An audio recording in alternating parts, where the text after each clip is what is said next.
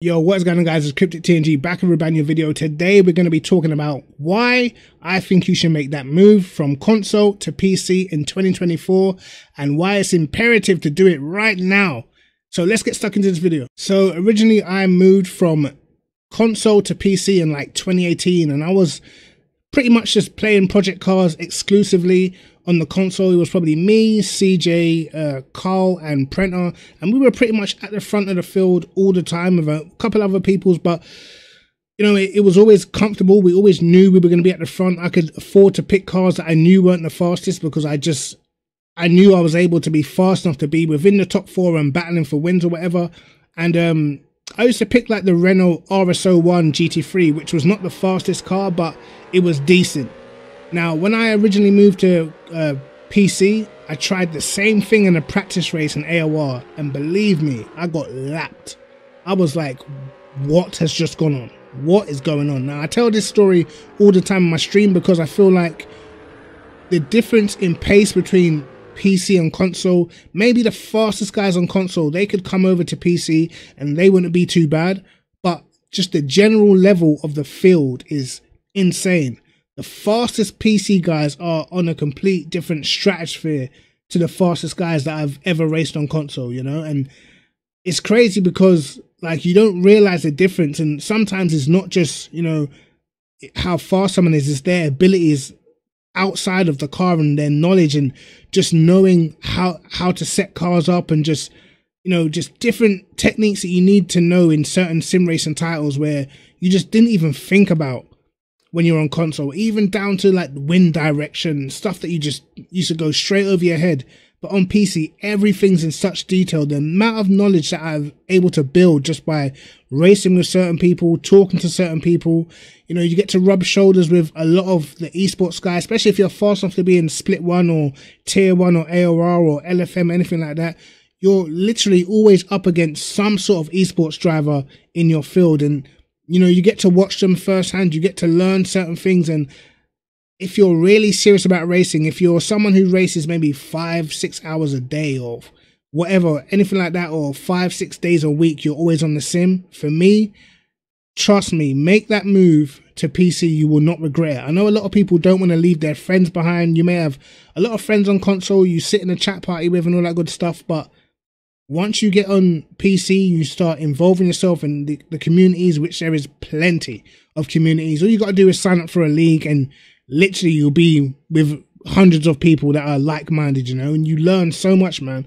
For me, I learned so much when I left console from when I went to PC in terms of like how to set the cars up, how people are going fast, not just the fact that they're fast drivers, but how they're achieving these times, which is probably even harder to understand because anyone could put a good lap together. But sometimes I was seeing times that were like so fast. I'm confused, bro. Like, I'm confused how they can be so fast. But once you start learning integral parts of the you know, the different sim titles, then you start to, you know, improve your own performance.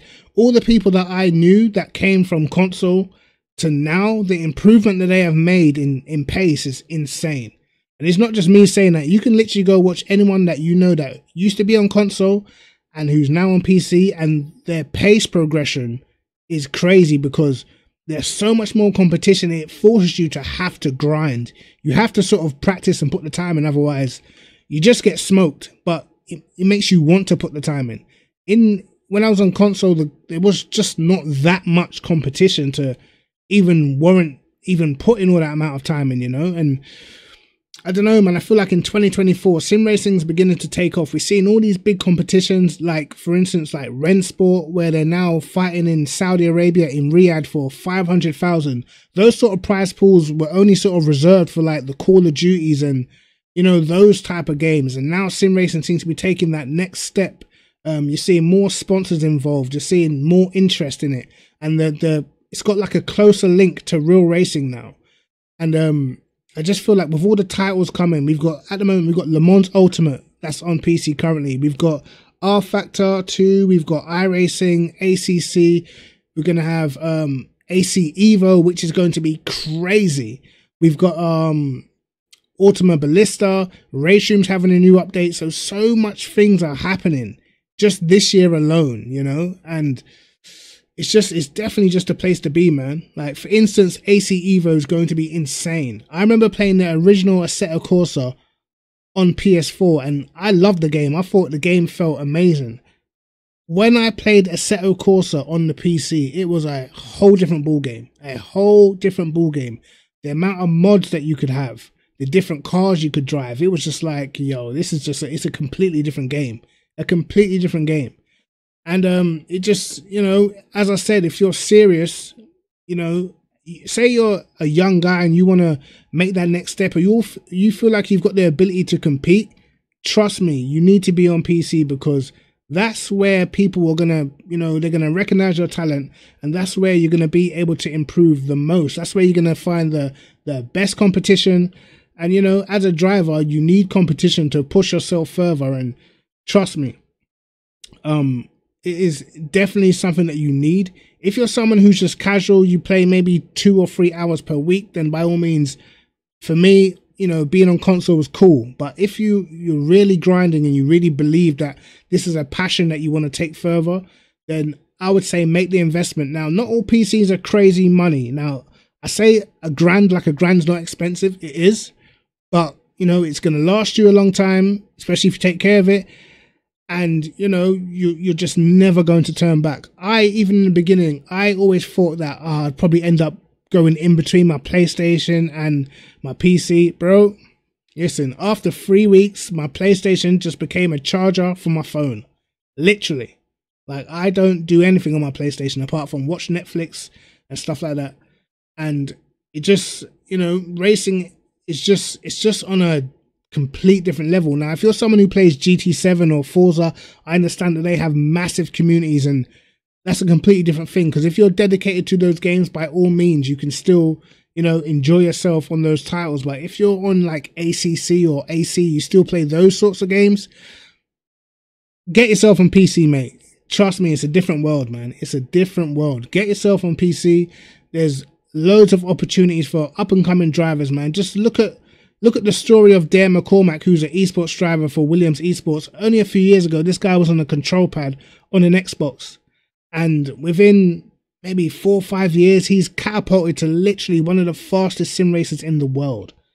You know, he signed to Williams Esports. He was on ACC.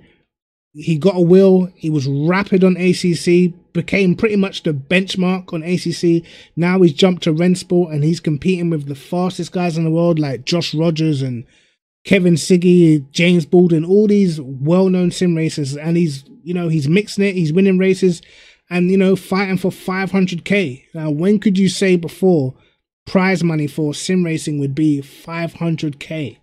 Life-changing money for some people, especially if you're at a young age. We've got guys on ACC that are 12 years old on PC and they are rapid.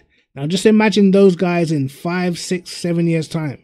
You know, they're going to be right at the pinnacle. And as I said, the landscape is changing for sim racing now. It's beginning to be seen more serious. I think with, you know, with Max Verstappen being an F1 but being an avid sim racer, a hardcore sim racer, I feel like a lot of people are starting to open their eyes more. If you go on iRacing, there's literally tons of ex-drivers and current drivers that are on the sim. Even if you come on ACC, you go on any sim racing title, you're going to find either ex-drivers, real racers, big streamers, esports drivers, and it's not that hard to be in the same race as them if you're fast enough, you know. If you're fast enough to be in the top split or tier 1 of AOR or LFM, you're going to be racing esports drivers. You're going to be racing big streamers. You're going to be able to see what it's like to mix it with the very best in the business. And I feel like on console, those things are just not accessible to you, you know, and it never really became accessible to me until I joined PC and I started mixing it and found out, okay, so this is why this person's so quick. Now I can actually be in a lobby of them and see how they're driving, what they're doing in the braking zones and stuff like that. And, you know, it just helps performance, man. For sure. It definitely helps performance. Then you've got stuff like Motec telemetry. There's tons of different telemetry apps. There's different third-party apps that you can use that's going to help you learn a great deal. There's guys who do great content, great videos, like myself. But seriously, there's guys like Niels Naujoks who does great content. you know, tries to show you guys how to make that change and how to improve. And there's loads of guys doing coaching and loads of people selling setups. There's different setup shops, all these different things that are just, you know, just a whirlwind right now of just information and just, you know, these are the things that you need if you want to improve. These are the things that are going to help you get more embedded into the sim racing fabric. I thought I was embedded in sim racing when I was on console, but really I was just a guy. I just knew how to drive fast and that was it. I didn't really think too deeply into it. And then I came to PC, I realized these are thinking about the wind changes, the wind direction, and you know what I mean? Like everything's got to be spot on. I wasn't really focused on tire pressures that much. I do a little bit and that was it. But you know, these guys, bro, they're on it and it makes you be on it. And once that starts happening, naturally progression happens and then naturally you improve yourself as a driver, man. And it's just crazy, man. For me personally, I would say if you have the means, you know, get yourself on PC. As I said, it's not something you have to splurge out and spend $1,000 straight away. You can, you know, you can get a PC on finance, pay sort of like £28 a month for a few years. And, you know, before, especially if you've got steady income, before you know it, the PC's paid off. And then, you know, it's all good. You know, even if you're someone who's working, you got a steady job, you know, you've got the means to do so, in my opinion, definitely make the move, man. Even if you're like a parent and you can see your kids got a passion and they're good, make that investment for them because you never know how that can pay off, man. You never know. If you've got a kid and especially they have exceptional talent, because you can see as a parent, man, I know a lot of this stuff just seems like gaming to people or whatever, just a bit of fun or stuff, but this can be a career for some people, especially if you catch it early. So for me, you know, take it as serious as you want to. If you're serious about sim racing, then get serious and get yourself on PC, man. That's the advice I would give you, man. Trust me, it's definitely worth it. You will not regret it. You will not regret the difference in racing once you reach PC. The difference in having a grid full up of 40 people, having a whole field covered by maybe 1.2 seconds. On console, that's hardly ever the case. You might get 2 or 3, maybe 4 people that are really fast, and then you get the rest of the field that's maybe 1.5 seconds, 2 seconds off. On PC, bro, once you sign up to leagues, yo, believe me, if you're 1 second off, you're probably going to be in between 37th to 44th place, mate. That's how close it is. It's definitely a massive step up, man. And yeah. But anyway, guys, also I did drop a brand new setup pack for the Mustang. I dropped it on Setbase as well. I'll also put it in my Patreon shop as well. So jump on that. I think I did it for $8.99. It's about 22 tracks, 22 setups.